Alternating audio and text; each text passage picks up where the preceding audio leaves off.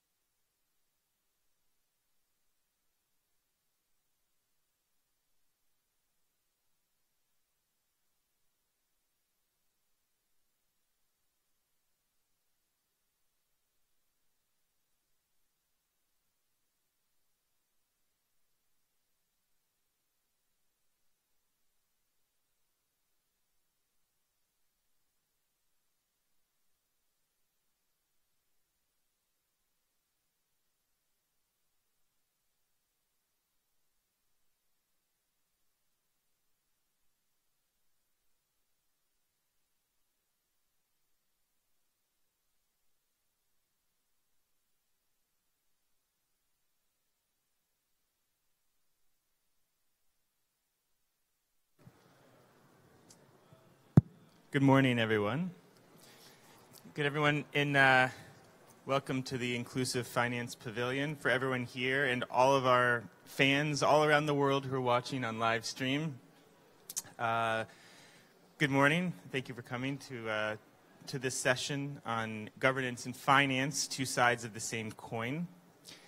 And what we would like to do here, just to start, is I'll say briefly. By the way, my name is Seth Shames. I'm Director for Policy and Markets at EcoAgriculture Partners.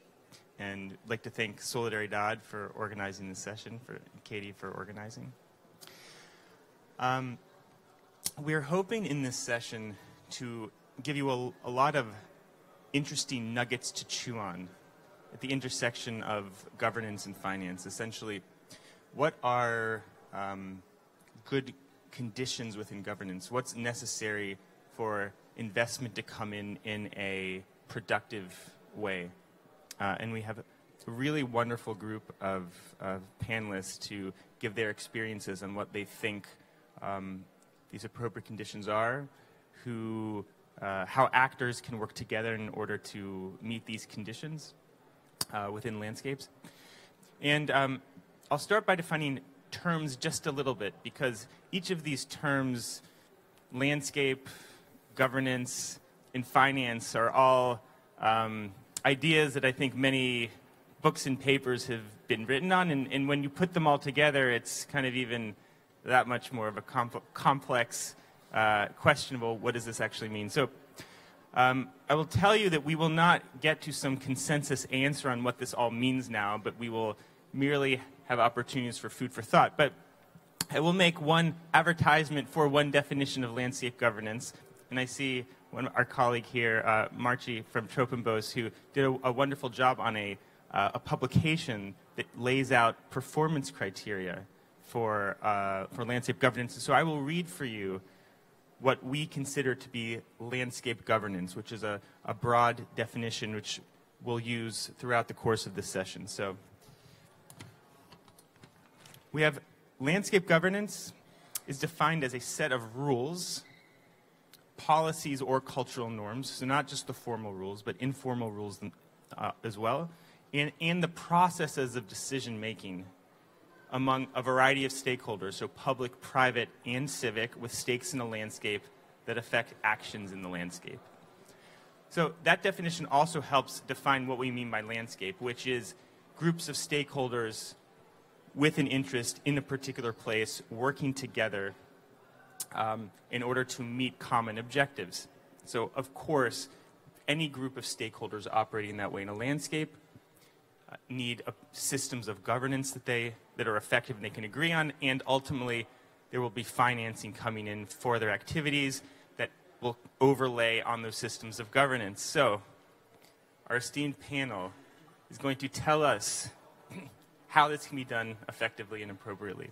So let me start by kind of introducing everyone, and we'll have a first round of comments where they can introduce their work.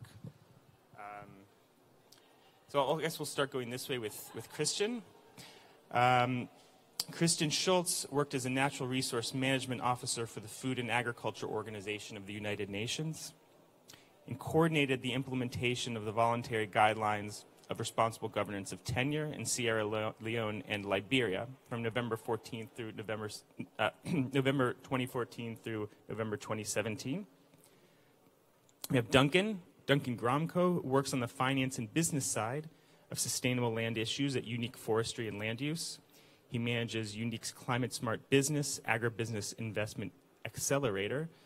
Prior to starting with Unique, Duncan developed projects for a Climate Smart Agriculture Fund, part of the Inter-American Development Bank's private sector operations. Then we have Julian Quan, land tenure and governance specialist at Natural Resource Institute, University of Greenwich, who coordinates the DFID-funded Legend program, which focuses on promoting responsible land governance surrounding agricultural investments and contributing to more effective land policies, interventions, and governance solutions globally. And finally, we have Lenny Martinez, who works as an asset manager with 12 Tree. 1-2 Tree. Oh, okay, that's much better. That's well, congratulations to the person who came up with that one. That's good. Okay, for forestry and agroforestry projects with a focus on Central and South America, the focus of 1-2 Tree is to combine solid profitability for institutional investors with strong environmental and social impacts.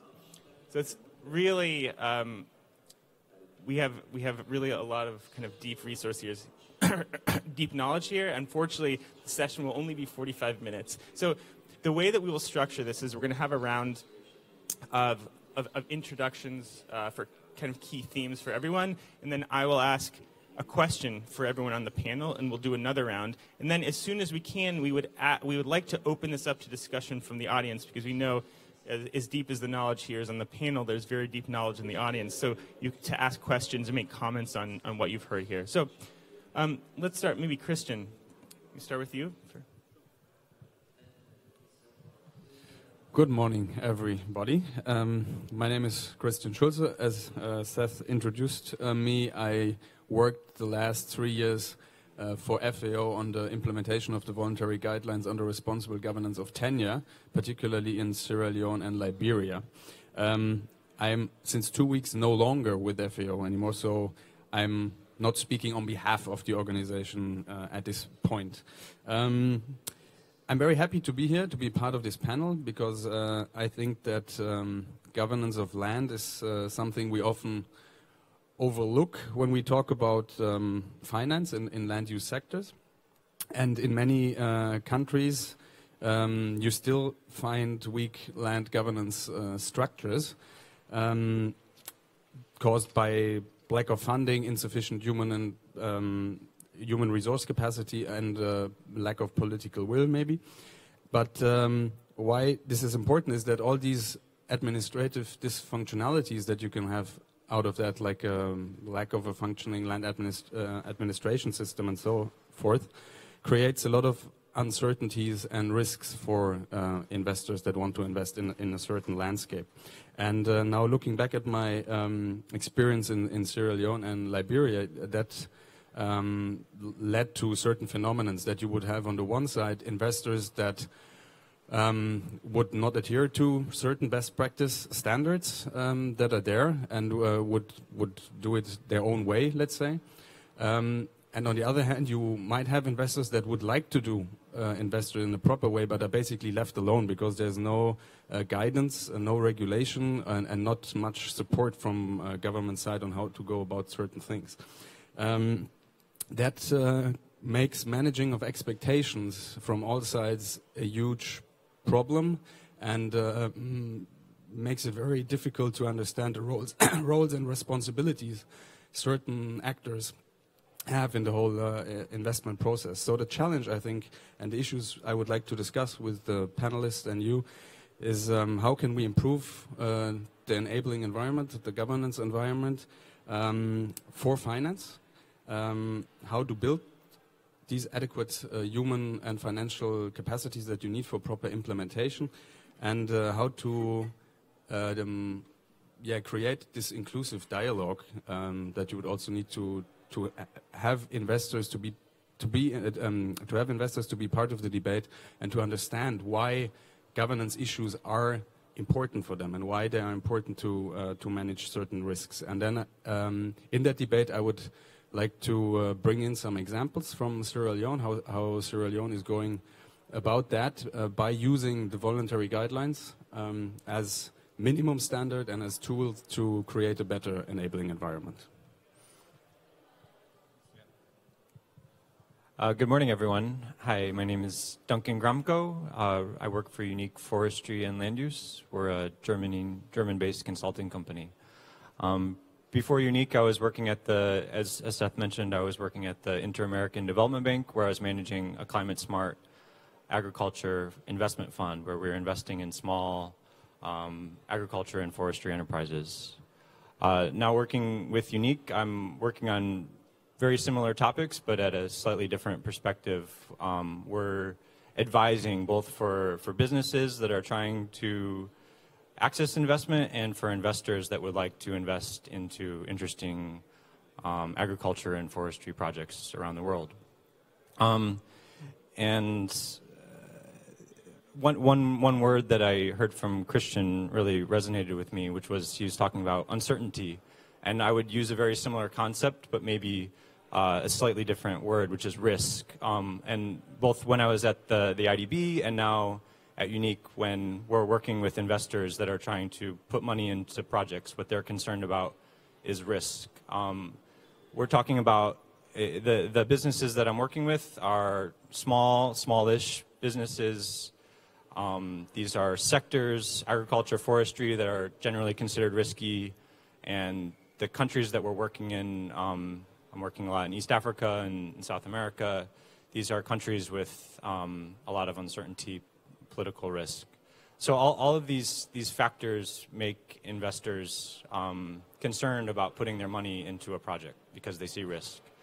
And so for me, how this relates to the topic of the session is good governance can be really important to reduce risk for investors and to facilitate private investment coming into projects that I think climate-smart agriculture, climate-smart forestry projects that I think are really important. So that's just it for an introduction, but yeah, I'll get into more on how we can reduce risks, how governance can reduce risks, and which type of governance are most important. Thanks. Hi, morning everybody. Julian Quan from the DFID Legend program. That's Land Enhancing Governance for Economic Development. We try to work in the space between land governance and agricultural investment. And that's a space in which there are quite serious gaps in terms of decision-making and programming, both at global level in terms of how investment decisions are made, for how you support good land governance, or how you make good, responsible financial investments, and also, I think, as has just been illustrated, serious gaps which investors face on the ground. So the financial business risk to investors in trying to get a sustainable return, and the risks to livelihoods and to secure land rights and to food security on the ground are also two sides of the same coin. Now, this is a gap. These gaps are ones which Legend is trying to fill in a number of ways through analytical work on quantifying tenure risk for investors, on the screening and due diligence practices of development finance institutes and how they can leverage better investment. We're supporting the development of guidance and platforms for dialogue by a number of partners, notably RRI and the Interlaken Group, who you might have heard about, who are trying to promote dialogue at global level, but also trying to bring that down to country level. And we're also piloting a number of supposedly innovative initiatives, partnerships between civil society agencies and businesses at local level in sub-Saharan Africa in 5 countries, which are trying to create situations to show how there's a route to sustainable returns for businesses while protecting land rights. Now, one of the issues that these pilots and this country experience raises is that, as well as a kind of general land governance gap in finance and planning, there's a serious landscape governance gap on the ground. And that is because really it's not enough to treat investments on a case-by-case basis, to do lots of due diligence, ESIAs, etc., highly expensive. When you have investments operating in context, there are multiple investments, multiple supply chains intersect on the ground. There are multiple factors driving land use change, demographic change, logging, agricultural investment of different kinds, etc., etc. And so there's a need to take a broader landscape-based, or let's say a jurisdictional approach that looks at the whole district, the whole province, how the dynamics of these things are working. But part of this gap is also, a serious gap in capacity to understand, recognize, and document land rights, the technical capacity for land use planning, and the capacity to bring stakeholders together to organize. So community organizations, farmers organizations, investors, local government, and indeed the partners who are driving these changes, who are investing in them. So there's a real weakness in terms of institutional arrangements. So that's really the pitch, to say, actually, we need to look at the financial mechanisms that we have to see how we can better strengthen governance on the ground. So that is landscape level, territorial planning, but also the documentation and the mapping of land rights. And so we need to look at jurisdictions, we need to look at how decisions are made across different levels, and we need to focus on strengthening mechanisms to bring stakeholders together and to bring appropriate finance in to the landscape level, which means working more closely with local government and the other stakeholders. So thank you. Hi everybody, my name is Lenny Martinez. I come from France and Spain, but I live quite a while in Germany, in Berlin. I worked before for Acción contra el Hambre, the German foundation about social issue here in Germany. Now I work as a sustainability officer for 123, which is an investment company. We invest in agroforestry projects in South America. We invest in Panama in a project with cocoa trees, and we are looking for projects in different countries in South America. As we received a mandate from a German pension fund, we have 200 million to invest in projects, either in brownfield projects or greenfield projects. So I'm not an asset manager, I'm a sustainability officer, so I look at the plantation in a way that we need to improve our social and environmental impact in the plantation. So for us, when we talk about good governance, for us it's pay our workers better than the minimum in the region, provide trainings to the workers, but also to the community close to the plantation, and provide welfare facilities to our workers, and yeah, try to have a good impact in the region, and try to improve the quality of the soil, because we work in plantation where we don't find any trees, so we try to improve the soil and to have a positive impact in the region. Thank you very much.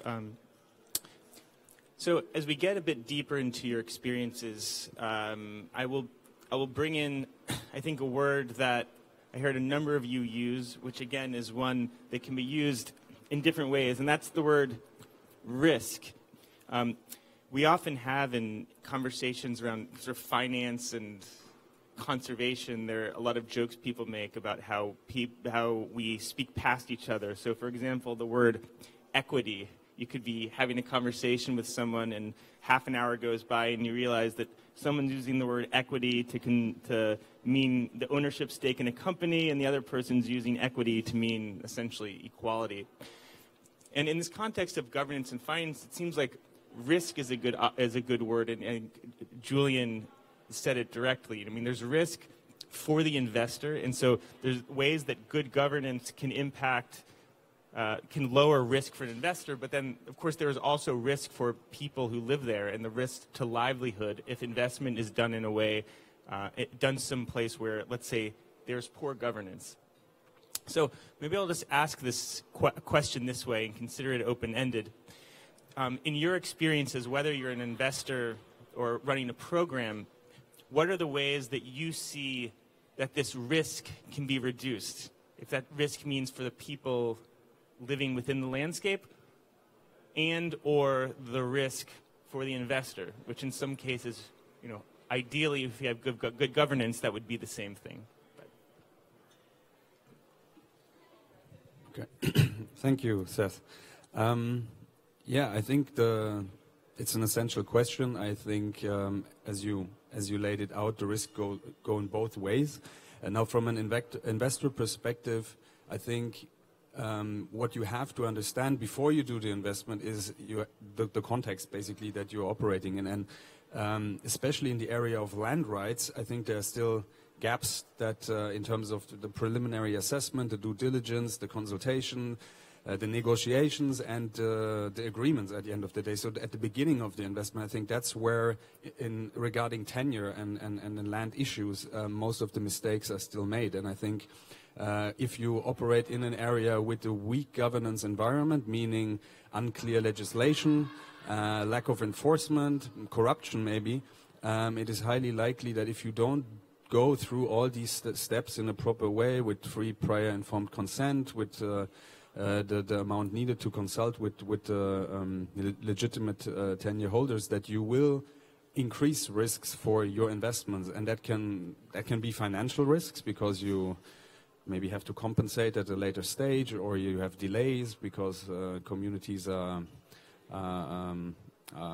delaying certain processes. But it can also lead to reputational risks at the end of the day if that leads into a dispute or conflict and so forth. So I think for an investor, this screening process at the beginning is very key, and I think there are existing tools out there that investors can use. I mean, again, if I bring it back to the voluntary guidelines, FAO has developed technical guides over the last years, and there is it's a series of technical guides for different target groups on different topics, but there's a specific one for investors that can be used as a kind of checklist, so to speak, where all these different steps are laid out, and you can basically tick the boxes, and then you can see, okay, in the area I want to operate, ABC looks critical, so I should maybe reconsider or not go ahead with an investment in the worst case, let's say.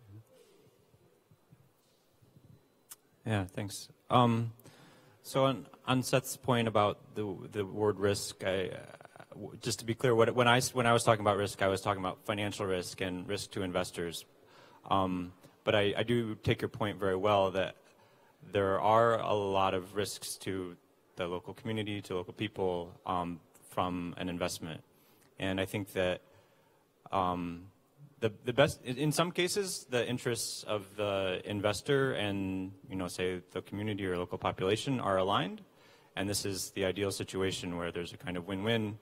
But a lot of times as well, there's a conflict of interests and a conflict between local people and the investor. And I think that a good governance system maybe at a country level tries to align those interests as well as you can, so that there isn't to try to reduce this conflict or to mitigate the conflict. When I was asked to be on the panel, I talked to colleagues a lot about what is governance, what is landscape governance, and I think Seth has read a definition which I find very helpful. For me, as thinking in terms of how investors think of assessing a project, for me there are a couple of types of governance that I think are really important, and I want to go through them, and I'd be curious to hear feedback about how you think of this in terms of the definition of governance. So first, I think corporate governance is extremely important to investors. So corporate governance means, how does a business take decisions? What is their management structure? What is their decision-making process? How inclusive are they in decision-making process? How transparent are they? And I'll just make one very clear example. We're working with a company in Kenya that we're trying to help access investment. And for them, the challenge really is transparency, and especially to do with their financial statements, that they haven't been reporting all of their revenues on their financial statements. They're a relatively small business. It's not anything, they're not acting with bad intent, but it's just kind of bad accounting practices. But from an investor perspective, this is what I was talking about before. This is a huge risk, because the company doesn't have good corporate governance. They are not being transparent about their financial statements. So the investor says, I don't know what I'm investing in. So this is one kind of governance, corporate governance, I think is very important for investor. A second kind is, I'd say, kind of policy or political governance. This can be a range of things. So what are policies about foreign exchange? What are policies? In many countries, there are policies limiting or restricting foreign investors to invest. And then I think what we're talking a lot here about is about what are environmental regulations that would affect investment. So especially how is a country controlling deforestation or other environmental negative outcomes of investment. And this gets back to, again, what I'm talking about risk is, I think that especially impact investors, but investors in general, don't want to be associated with trees being cut down, with a big negative headline story. So there's reputational risk to investors. And as much as there is good governance in a country, it really reduces this reputational risk. So, for example, I was working before talking to a multilateral development bank that's really interested to invest in Paraguay in agriculture and forestry projects there. But for them, the trouble is that there's poor control of deforestation in Paraguay, and there's bad enforcement. Bad's maybe, I don't want to use that word, but not great enforcement of deforestation laws in Paraguay. And so if you're investing in the country in agriculture and forestry sectors, you have a very high risk of being associated with deforestation. So in this way, I think political governance, what are the policies in place in a country and how well are they implemented, really affects an investor risk. I have some more thoughts on this, but I'll leave that there for now. I'd like to illustrate this question of risk with reference to a concrete landscape example in Mozambique. Central Mozambique, where a large-scale concession for plantation forestry, eucalyptus, was allocated by central government to a company, Portucel. IFC, International Finance Corporation, has a significant interest in this because there was a project to develop a pulp and paper mill in the long term.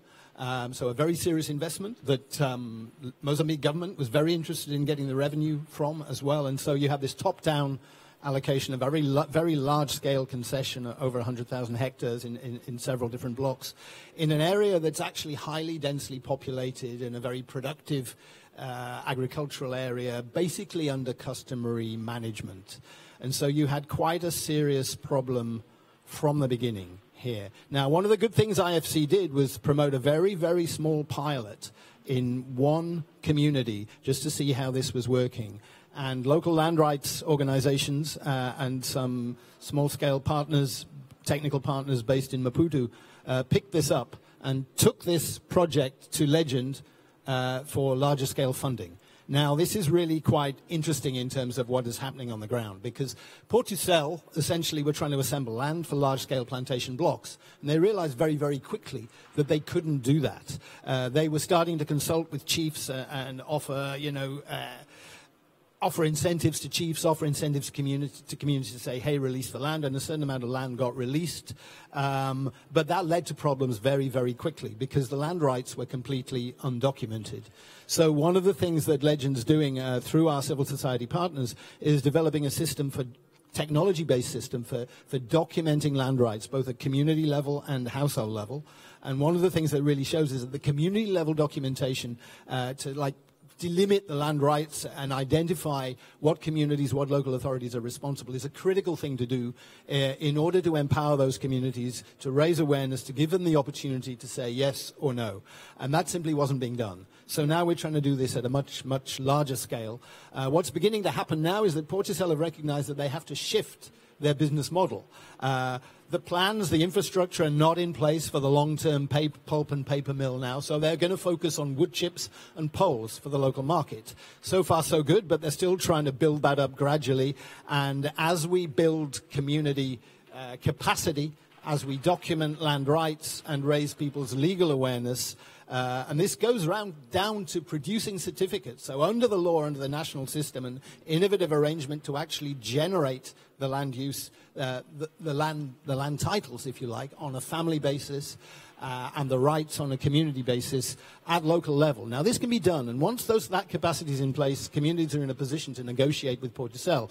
Porticel can offer outgrower schemes, can develop small-scale woodlots, etc., etc. But it's still very much a moving target, and the outcomes are really a little uncertain. I mean, there are quite serious challenges here for finance. I mean, certainly the investment really wasn't properly screened properly. There should have been much better knowledge about how land holding and local authority over land works. The outreach done by the company, which was essentially leaning on people, persuading them, offering them incentives, bribing them, finding any way to assemble the land, because it was driven by a business target, really had to change. And so there's a real need here for companies to have access to independent knowledge and expertise to give them information on the ground. So you need civil society in there, you need finance for the civil society role, but the civil society role has to be independent in order to retain the confidence of communities. So there are a number of things that are really quite tricky here.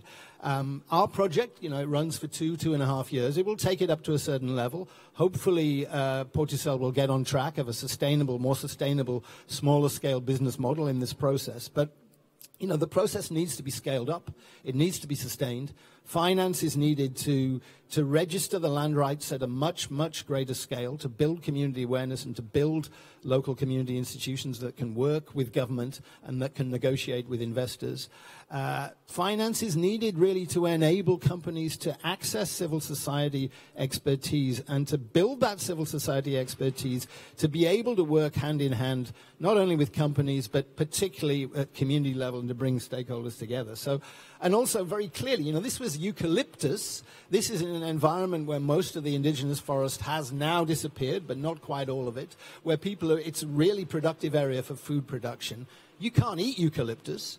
But it can provide useful sources of income, supplementary income for communities. But there's a lot of diversification that could be done. So questions really raised about the type of investment project, the type of capital, the rate of return that's being sought. You really need more social enterprise capital here. You need patient capital. Large-scale investment has a role, but you need a little flexibility in terms of the business model. And so the rate of return is perhaps not going to be what it was, but on the other hand, if we can construct the right kind of financial instruments and screen investments in the right way and create the right governance arrangements on the ground and document the land rights, then there's every possibility of a gradual, slower return to a whole range of types of investments which bring communities with them and which do offer returns to capital in the long run. But we need, let's say, a more nuanced, more subtle approach, and we need to bring the top-level decision-making on investment planning down to the ground, and we need to link it to knowledge and understanding of local conditions. We need to bring local government into the picture. We need to build community capacity, and we need governance instruments and essentially finance instruments to support that kind of process. Thank you. So for us, it's very important to understand what the local community expect for us and what the national entity also expect from us when we invest in a project in South America. So we try to work as much as possible with local communities, transforming locally the raw materials. So we try to create a biomass plant in Colombia, for example, and we work with the national government to to build this biomass plant with our species. We plant Acacia mangium in Colombia, so we try to transform locally the raw materials. So for us, it's very important to understand what they need from us, and obviously we do impact assessment, social impact assessment from the beginning, and yeah. Thank you all very much. So we have a few minutes left, and I would invite audience comments or questions to the panel. Thank you very much to all of you for the very interesting presentation. As far as governance, in my opinion, good governance is a democratic governance. One person, one vote. That's the only way I can call it a good governance. About risk, we need good business cases. That way we can manage risk. So I keep on hearing people talking about how risky the forestry sector is, or the agriculture sector, because we don't have good business cases. About reputational risk, that's my favorite. I hope investors take the social and environmental dimension into account for the sole exclusive reason of being sustainable, not for their own reputation. Reputation is not a dimension of sustainability. I hope I misunderstood what you mean with reputational risk. And I'm sure that you incorporate social and environmental issues only for that reason, not for reputation. Reputation is not sustainable. Thank you. Could you introduce yourself? I'm Francesca Núñez. I'm an economist. I work in access to finance for sustainable forestry, sustainable agriculture, and smallholders in developing countries. Thank you. Thank you. And maybe we'll take two more comments and questions and then bring it back to the panel. So I think I saw a question here first. Yeah, and also introduce yourself first. Well, good morning. My name is Thorsten Klimpel. I work for the Tropical Forest Foundation Orverde. Thank you very much for the panelists. It was very interesting to listen to you. First, what do you think about using public money as a first loss risk investment to reduce the risk for the investor or the investment funds? Do you think it's a good thing to use the risk, or is it more like socializing the losses and privatizing the gains? And then already Francesca mentioned, do you think this environmental return and the social return, when you're investing in landscape, is it taken into account? Is it monitorized? For example, investing in sustainable agroforestry system have some risk reduction due to climate change. Is it in the mind of the investor, or is it an important subject at the moment? And one specific question to you, Lenny, what's the return expectation of these pension funds investing in this area? They're very low, or do they really need this high return as a traditional investor? Thank you. Okay, was there anyone else? Thanks. Thanks for very interesting discussions. I'm Eric Patrick with the International Fund for Agricultural Development. Okay, I'm thinking of the Mozambique case that was given, but let's forget about Mozambique, just a sort of more general question. I mean, I'm wondering if we're being realistic in terms of the political economy, because, I mean, the reality is that in the vast majority of countries, people that are in a gatekeeper position will use that for rent seeking, right? So if everything suddenly becomes, formal, rule-based, there's huge opportunity costs from their private perspective. So do we have cases where, you have basically the background, what do you call it? I don't know if you call it the political risk, is basically one of unfair competition, uneven access to resources based on connection, etc. And then within such a context, realistically, to create a subset where you have this nice governance environment, is that a one-off investment in intermediation costs, which is unsustainable? Because so what's the scope for this? Because a lot of these things, the changes are generational, but the requirements are quite specific and are time bound in terms of an investor perspective on a return. Thank you. All right, so this is a choose your own adventure questions. We can start. Maybe just go down the line and respond to the question or questions that you are most interested in. Yes. Okay, I will go first and pick a few of the questions. First of all, from personal perspective now, I also think that when you do the screening, the adherence to the social and environmental risks that can occur through an investment should be enough actually to make a decision if you continue with an investment or not. However, from my experience, when looking at investments, I think what we call reputational risk cannot be overlooked, that it plays a huge role, and for the investor, how the investor will go about the actual case. I think that's a reality that needs to be taken into consideration.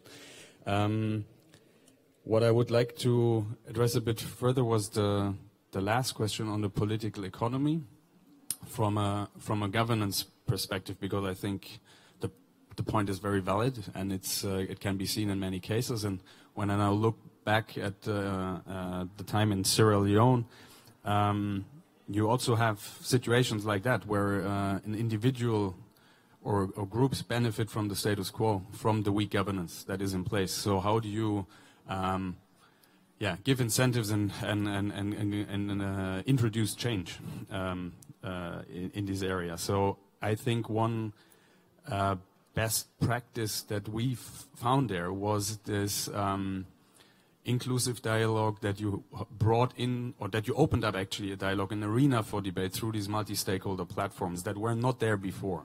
So suddenly you have a regular forum where people can address certain issues. So people cannot hide from them anymore. It's in the public domain, and you continue to working on them. It's a very long process, so it's nothing that will change overnight. But just to give you an example, what the outcomes of this process are up to date, and it started in February 2014. There was no comprehensive land policy before in Sierra Leone. Now, since last year, there is one that makes over 90 direct references to either the African Union Land Policy Framework and Guidelines or the voluntary guidelines. So it's considered to be a quite good policy for the context. Now, again, you have the question, okay, how do you implement the policy? I mean, bringing something on paper is one thing, enforcing it is the other.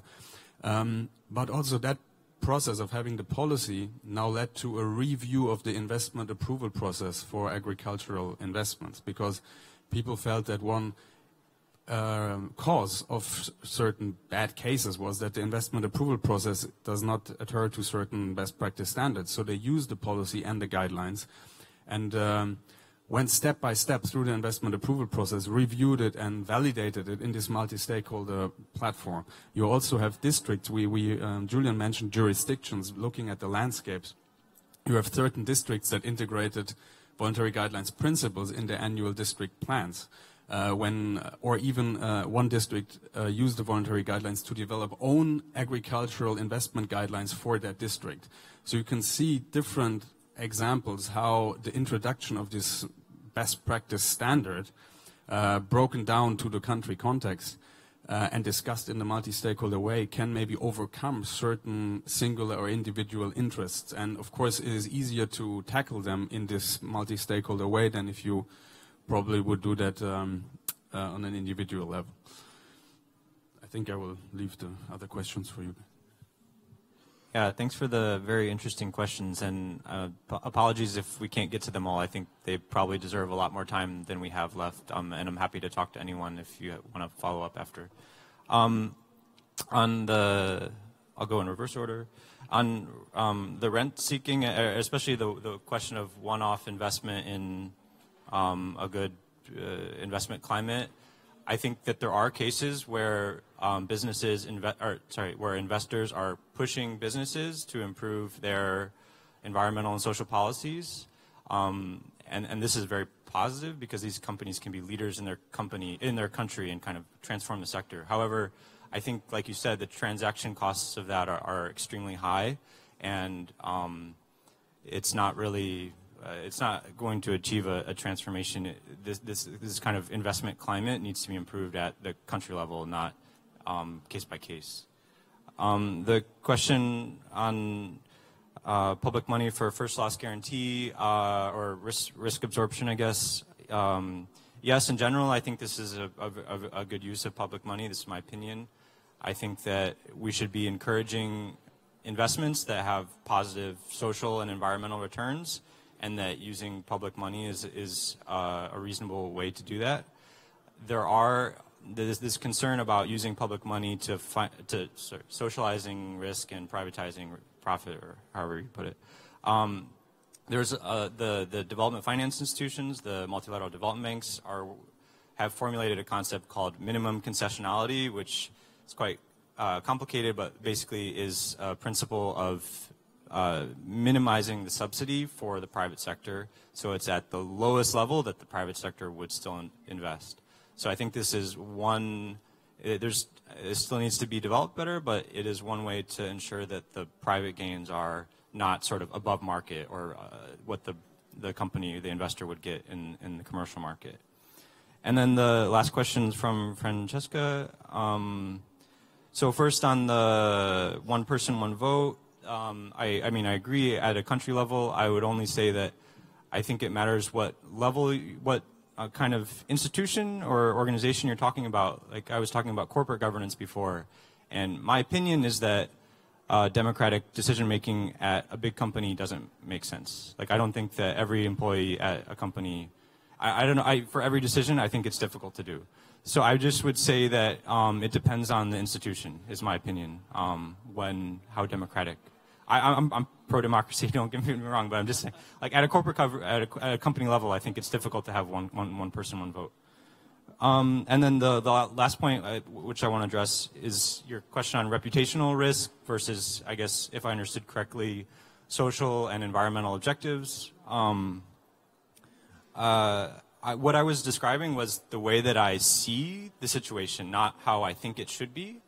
So I perceive that most investors are concerned with reputational risk over social and environmental objectives.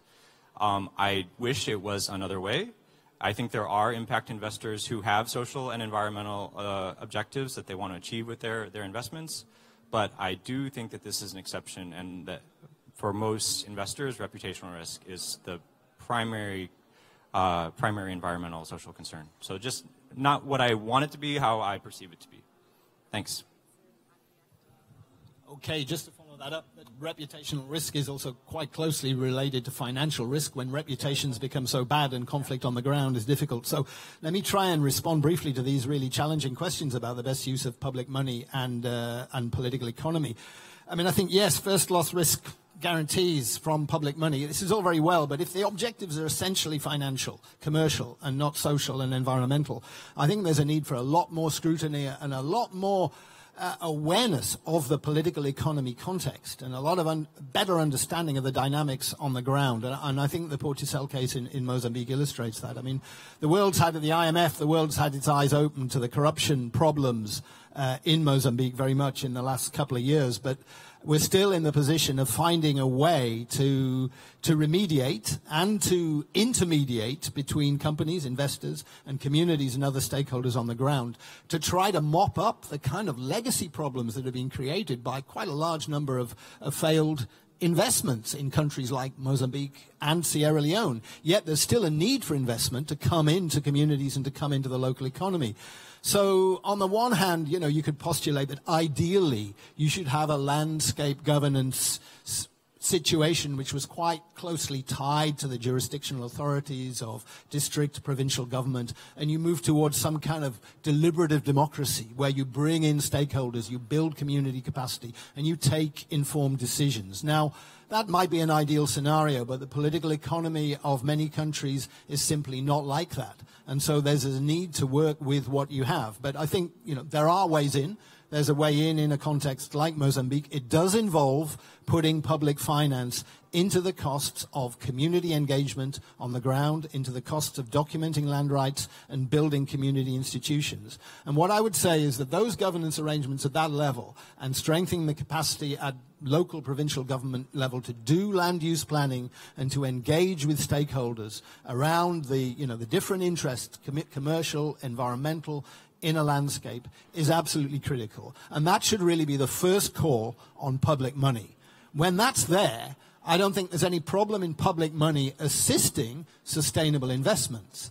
But that's the level at which policies in international finance institutions and also government policies, lending policies, aid policies, in terms of how they treat the private sector and where they're going to invest strategically, need to be better informed by analysis on the ground and need to connect better with government, with local government, and with stakeholders who are informed about the dynamics on the ground. So there's a need to go to work hand in hand and not to take high-level finance decisions which look good, but when you hit the ground, end up in conflict and quite serious remediation costs, which can last for generations. So now's the time to try to reinvent, if you like, the decision-making processes, the finance instruments, and come together and build some capacity for sustainable landscape governance. Thanks. To answer your question, we are long-term investors, so we invest in two kind of projects, in brownfield plantation and also greenfield plantation with different rentability. But we expect 10% per year, yeah. Okay, just one more, quickly, because we're out of time, but yeah. I just want to add one thing, because the word transaction costs popped up here, and this is something also from my experience that especially in dialogues with investors you hear quite often, they would say the fees for environmental social impact assessments are too high, the mapping out all the rights of the right holders is too laborious, and so on and so on. So the term transaction cost comes up all the time, but I think what investors need to understand is that getting it wrong is even more costly at the end of the day. So in a long-term perspective, all these steps that we went through, I think will benefit them in the long run. And I think this understanding leads also to the question that came from the back about the social and environmental risks that are involved. I think there is a linkage and a win-win situation, and that investors should understand, I think. Thank you. And that will require knowledgeable, enlightened investors to engage. So thank you all very much. Unfortunately, we're out of time. And the next showing will be at 10 o'clock in about 5 minutes. That's 7 minutes. So really, we encourage you all to continue these conversations. You can just hang out around the pavilion here, get some coffee, and maybe the speakers will stick around for a little while. So we thank you all very much. Well, we've recorded this, which will be online, I think. The recording will be online. So thank you all very much for coming. Yeah.